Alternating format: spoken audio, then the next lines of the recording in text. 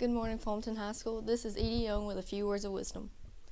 Booker T. Washington said, "It makes a great deal of difference in the life of a race as it does in the life of an individual, whether the world expects much or little of that individual or of that race."